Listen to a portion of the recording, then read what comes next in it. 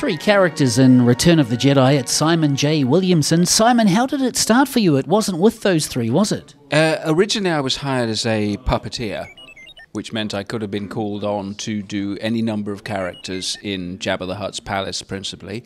And I started out with one character, which I don't think survived into the movie at all after I left doing that bit.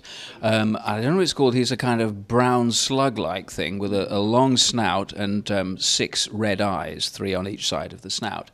At a certain point, Phil Tippett, who was in charge of the creature shop there, I think he'd wanted to be inside Max Rebo, and he discovered it was just too tight for him. So I was a bit smaller, so he said, "Do you want to have a go?" And I thought, well, there's a bright blue character in the middle of a very dark set. He's bound to have a lot of impact. And he was fun. He looked fun, so I got in him and took home a cassette recording of the music the night before, and I practiced, as if I was playing keyboards, and the next day we shot. Were you positioned inside that, or were you manipulating it from the outside? Well, because I was hired as a puppeteer, people think he's a puppet, and so the implication is there that your hand is controlling the head, or he's a marionette, which is strings from above, and he was more like a full bodysuit.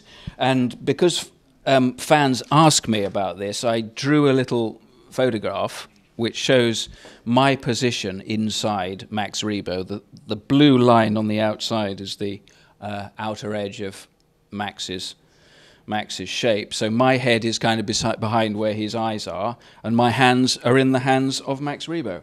That must have been even hotter in that suit too. Yeah, that was particularly difficult because not only was it very tight and therefore hot, but I couldn't see anything, and they communicated with me by an earphone in one ear, and after a day it pushed back a whole load of earwax against my eardrum, so I was effectively almost deaf in that ear.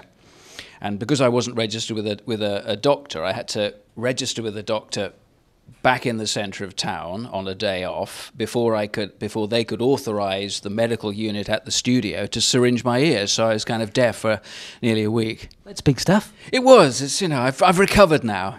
But yeah, that was fun.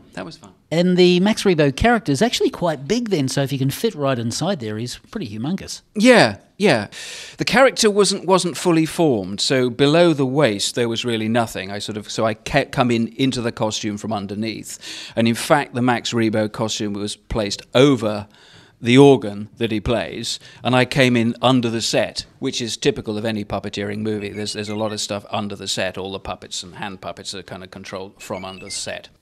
Much more to come about Simon's other 2 big characters, including a great laugh he had as the Rancor's Gamorrean guard victim.